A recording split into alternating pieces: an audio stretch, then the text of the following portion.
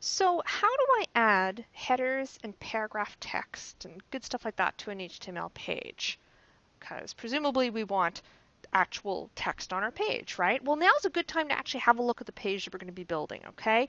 So here's a coming soon page, and it's just a coming soon page. It's at my Sandbox website right now, and we've got a bunch of text on here. Well, let's not worry about the images right now. We'll deal with that later, but we've got a bunch of text. We've got this title here that says coming soon, this like header up here, and then we've got a bunch of, this is called lorem ipsum. This is just dummy text, doesn't mean anything. It's not real Latin. It's just supposed to sort of look like that. It's just a tool that designers will often use to fill up text, see what bunch of words are going to look like.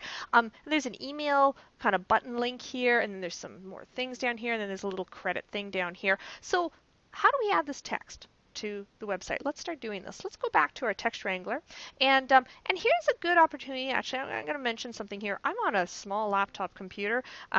And so this is why I'm just flipping back and forth between these.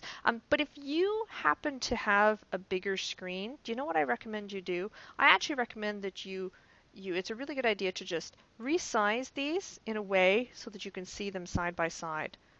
That's going to be really awesome because then you can just make changes here, save them, and then reload them here and see what they look like. On my screen, it's not really going to work that well because it's so small. So instead, what I'm going to do is I'm just going to flip back and forth between them. I hope that's okay. But hey, a good opportunity for you to get used to your own computer, and it doesn't really matter. Okay, so how do I add headers and paragraph text? Well, here's a couple. It's by using tags. And what I'm going to do is I'm going to get rid of this stuff right here. And let me introduce you to a couple tags. Probably the most basic tag there is called just the P tag. P stands for paragraph. And I'm going to do, this is a really good habit to get into, I'm going to actually, whenever I type tags, always type tags in pairs. Why?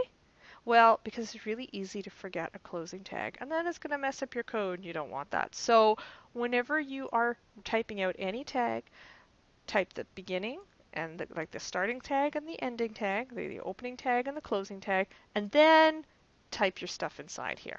Okay, so let's have a look at, so that's paragraph text. What kind of paragraph text do you want? This is good for paragraphs, okay? And here's one paragraph right here. I'm just going to copy this text, and I'm going to go ahead, and I've positioned my cursor in here, and I'm going to paste it right in there. Oh my gosh, what happened? All right, here's something I want to tell you about Text Wrangler. This is unique to Text Wrangler. By default, when you start Text Wrangler, the default is just to show everything so that everything's on one line. You can actually change that, and that's this little box right here that says T. You can click on that and you can select soft wrap text and see what it does there. It actually wraps the text around so you can read the whole thing. The computer still considers all of this to be on the same line, namely line 11. So that's why you see dot, dot, dot, dot, dot, dot down there.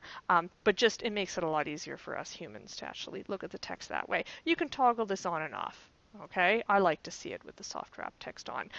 These numbers, if you're not seeing these numbers on the side, you can just click show line numbers and that toggles them on and off. And the reason that there are line numbers doesn't make that much of a difference to us, but when you're validating your code, when you're checking your code for errors, there are tools that can look at your code and then they will spit out at you, hey, you've got an error on line 15, and that's just going to save you a ton of time, and that's great. So there we go. So we've added a paragraph. Let's actually go ahead and save that, and let's load this file in here. And again, to do that, I'm just going to take this file, this index file that I've been editing, I'm going to drag it, and I'm going to drag it onto Google Chrome. There's a couple different ways of doing that, but that's just an easy way to do it. And there it is, okay? It's kind of boring looking. It doesn't look at all like that yet, but don't worry, we're going to get there, okay? Next thing is, let's talk about the header. That header text up there. We want coming soon, so I'm just going to go back to my Text Wrangler, and I'm going to position up here. I'm going to write my coming soon. I'm going to actually, I'm not going to do that. What am I going to do? I'm going to write the header tag first, and the header tag is just this. It's just H1. Like that. And here's the thing, you can actually have multiple headers. You should really only have one header on every page. And that makes sense, right? Because a page can really only have one main main header. Everything below that would be considered subheaders, and that's what you can use like H2 for. Whoops, oh my goodness, I made a mistake. See, accuracy counts, folks. There we go. H2 would be a subheader to that, and I'm sure you're familiar, and you can use as many, subheaders as you want. I'm sure you're familiar with that. Think of like your resume. Your resume would be like your name is the header, and then education and experience and references and volunteer, all that stuff would be your subheaders, okay? This page is super simple. We don't need any subheaders or anything like that. And by the way, you can go down to 6 levels. You can have H1, H2, H3, H4, H5, and H6. All these like real, you can incremental subheadings and subheadings of subheadings and subheadings of subheadings. It's pretty crazy, eh? We're going to keep things simple. We're just going to use one main header, and our header is just going to be coming soon. That's it. Okay. Let's have a look at what this looks like. I'm going to hit save, and let's just, now here's the thing. See what I did? I just came here. I made that change. I saved it. Why is it not showing up here? Because I actually have to hit reload. So no matter what browser you're looking at, get used to where that reload button is, or the refresh or whatever, because you need to reload it, and there it is.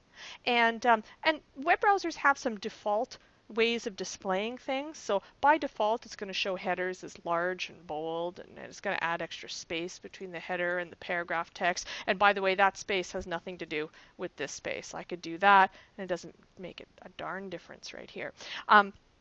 But yeah, so there's our coming soon header. What other text do we need? Oh, we've got an email thing here. Okay, so let's go ahead and put that in right now. I'm going to say ptext. I'm going to open that, and I'm going to close that. And here's what I'm going to do. I actually have a couple things I need to do. I'm going to make a couple. I'm going to do that right there. Just copied and pasted that. And what do I have to say here? Here we go. Email info@robobunny.attack.com for more info. There we go. And then finally down here, what do we have here? Web page design, copyright, web page design, copyright. Oh, we don't know how to do that copyright symbol yet, but we'll learn how. So for now, I'm just going to write out the word copyright. 2012 by Kathleen Farley. And then I got at Harris Institute, which is the school where I teach at. And I'm going to say Toronto, Ontario, Canada. Don't worry about the case for this. We got some cool tools that can help us change the case, the letters from uppercase to lowercase and all that stuff. For now, just write it normally, okay? Get rid of that. If it's more comfortable, you can do that. That's perfectly fine. It's not going to make a difference. That just makes it easy for us to read, okay? Excuse me. Let's see what we have here. I've saved that. Let's go back. I've got this open right here. I'm going to hit reload. There we go. We've got our coming soon. We've got that information, a little bit of dummy text. We've got an email thing here. Obviously, none of these links are working yet. Doesn't matter. We're going to deal with that later. Looking good so far, right? Yeah. One other tag I want to tell you about. It's a special tag, and this is a tag that lets you be kind of sneaky. This is a tag that lets you put text inside your web page that nobody's going to be able to see. At least it's not going to display in the web browser. And you might be thinking, why would you want to do that? Well, it's a good idea to comment. It's called commenting, and it's just little comments that you can write to yourself to remind you of certain things, or maybe to give instruction to somebody else who's going to be editing your code at a later point in time. And so this is what it looks like, and this is an example of one of those where there's no opening and closing. Okay, I'm going to show you what it looks like because it's a special tag. And I'm going to put, let's say I just wanted to, make a note down here about we need to figure out how to do, here we go, we need to figure out how to do a copyright symbol. Okay, if I just go ahead and save that, it's going to show up in my web browser. I don't want that. So what I'm going to do is I'm going to do open bracket, and then I'm going to do exclamation mark. See, it's kind of one of these special, codes. Then I'm going to go dash dash or minus minus, and see how everything's grayed out after this? This is like the web browser's like not going to pay attention to that. And to close it, I'm going to go dash dash and then close. See what happened there? So here's a little code to myself, a little note to myself that says we need to figure out how to do a copyright symbol. I'm going to say for the text below, okay? And then and I can put that anywhere, I can save that, and that is not going to show up in my web browser. It's just a little code for myself. So if you see this code that starts with the bracket, exclamation mark, dash, dash, that's just special comments, okay? So I'm going to be using this once in a while to just insert information. It's going to be useful for you. So let's go back here. Let's just prove it, reload it. See, it's not showing up in here. Now it's actually still on your web page. You just can't see it. It's not displaying it. So don't be putting like passwords or anything like that in there. That's a bad idea because here's how you can view it. You can go to View. You can have a look at the source code. I'm under View, Developer Source Code, and see, this is here. It still shows up here. It's just it doesn't show up in the web browser. That's all. So don't put anything in here that you need to keep really private. But hey, this is looking familiar, isn't it? See this? Looks awfully similar to this. Well, it's the same darn thing. It's just that, Chrome happens to use a different color coding system, but that's pretty much it. Okay, that's all I got for you right now. I hope that you enjoyed this. Thanks for watching, and I'll see you next time.